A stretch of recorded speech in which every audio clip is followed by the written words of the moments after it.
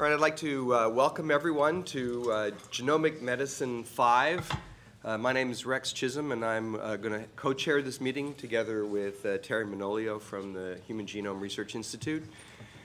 Want to thank everybody for coming. We think we've assembled a really great meeting today that we're all going to learn a lot from. This is the fifth in a series of meetings, and we've actually planned out as far as a sixth meeting, which you'll hear about in a bit. Genomic Medicine 1 was held in Chicago in June of 2011, and that was really an attempt to get everybody that was actually from institutions that were actually doing genomic medicine implementation projects to just hear from each other and see if there was enough there for us to move forward with activities in the area of genomic medicine. We were actually all very impressed with how much there was, and that recently was published as a very nice paper summary that came out of that.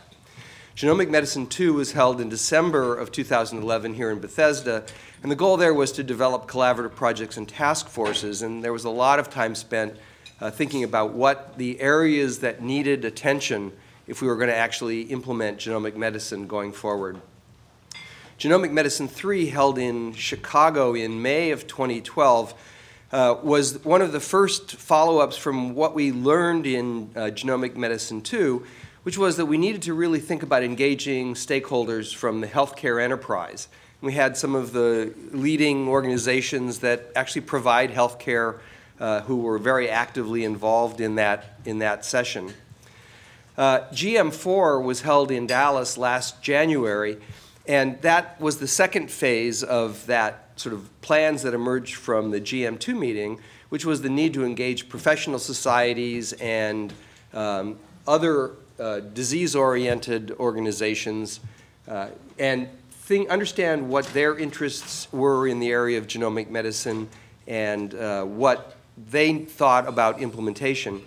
And a very exciting activity that emerged from that was a steering committee that's actually coordinating activities and leveraging ongoing interactions between those professional societies, and you'll hear a little bit more about that later. So then this meeting is also a follow-on from one of the areas that we thought was really important in the Genomic Medicine 2 meeting, which is really to begin to understand U.S. government agency perspectives. Obviously, the federal government's an important participant in healthcare, provides a lot of healthcare itself. We're delighted to see so many representatives, for example, from the armed services who are here today that have huge healthcare operations. So our goal here is to hear from you and to begin to learn a little bit about what, from your perspective, current needs and gaps are in applying genomic medicine, to understand what activities you have in progress or are planning, to understand what obstacles you've encountered or anticipate, to understand how NHGRI and the NIH can facilitate or expand your activities if that's helpful to you. One of the roles, as you can tell from this short introduction already, is that NHGRI has played an important role as a convener of groups, and that seems to be actually been very helpful. And then who else should be at the table that isn't at the table as we move forward? So that's what we hope we'll be able to discuss during the day. And then we have some thoughts about what some possible outcomes might be, but these will get developed during the course of the next 2 days. Always white papers seem to be an important element to think about what the needs in the U.S. are and possible approaches. And you were all provided in advance of this meeting some information about federal or a national approach that the UK has taken to this project. And actually, GM6 is going to be a follow-up with international groups and what their activities are in the area of genomic medicine. We hope to find and identify commonalities between the agencies that are presenting here and see if we can expand those into collaborative activities. We want to hear about initial use cases that we might come to agreement that are things that we should pursue. We should think about how to plan communications and collaborations across agencies as we move forward. One possible model, it will be this steering committee approach that we've taken with the biomedical society, the professional societies, and then needs and goals for interaction, and especially as we think about the international meeting, which will be held in the fall here in DC area. So you'll hear more about that in the future. So that's what we hope to accomplish in the next 2 days. It's a big agenda, and we really look forward to a very interactive discussion. There are presentations that people will use to kick off, but the most important thing that we found in all of the genomic medicine meetings are the discussions that happen around that. So with that introduction, Terry or Eric, do you want to make any comments? Sure. Well, and thanks for that nice introduction, Rex. I think you've covered the most important points, except for one, which is that we are being videotaped, so that you all are aware of that. Actually, we're being live streamed. So if you're somewhat schizophrenic as I am and want to watch yourself on the live streaming while you're talking, feel free to do that. And we will make all of these videos available afterward. So, Eric, would you like to? I just want to express my appreciation to Rex and to Terry for organizing this meeting. As you see, it's a series.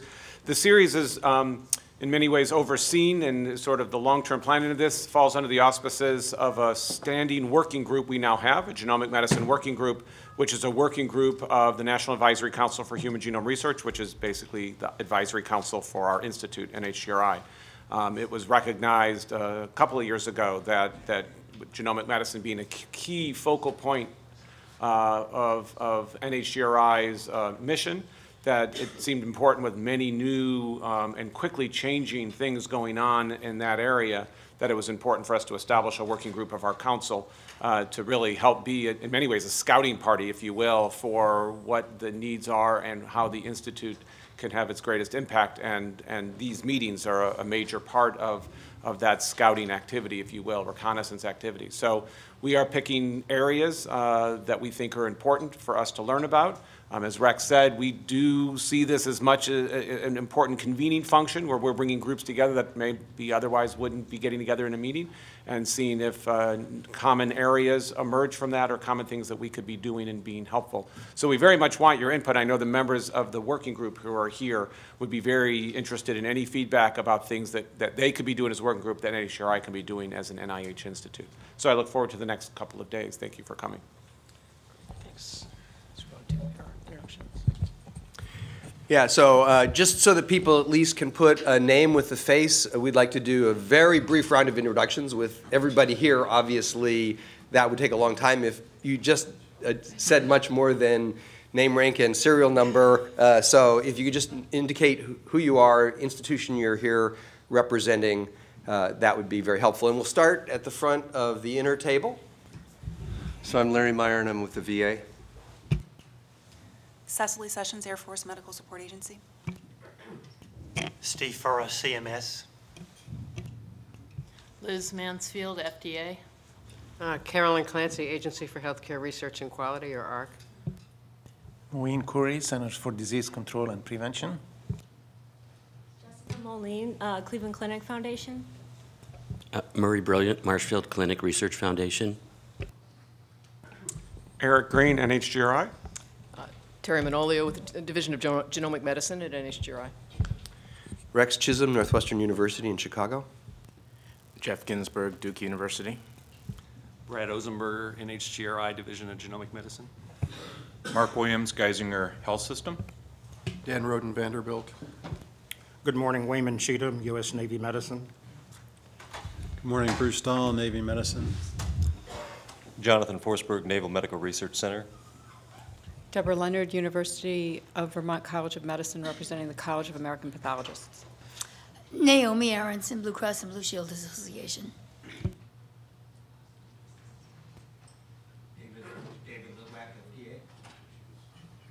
Rhonda Cooper, DeHoff, University of Florida. James Hoffman, St. Jude Children's Research Hospital. Ron Proskowski, VA Office of Research and Development.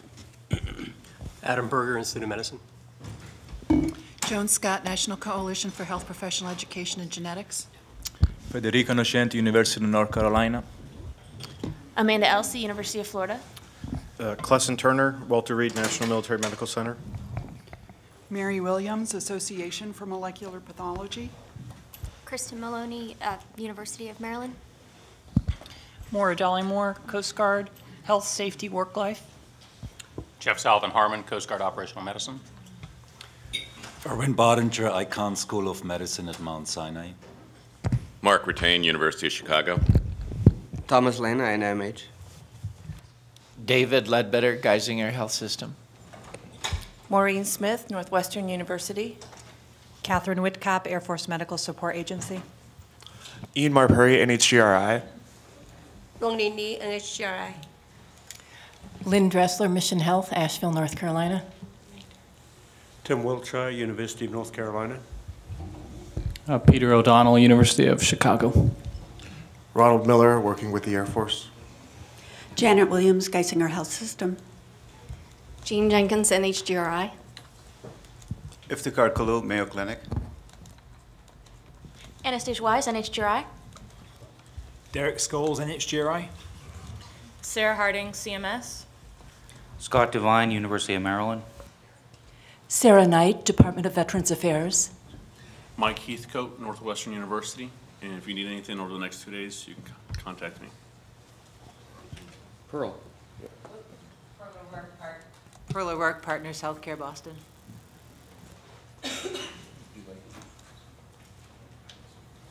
Monica Giovanni, Geisinger Medical Center. I think we caught everybody. Is there anybody we missed? Was there anybody we missed who just came in? Jeff Nance, University of Maryland. All right.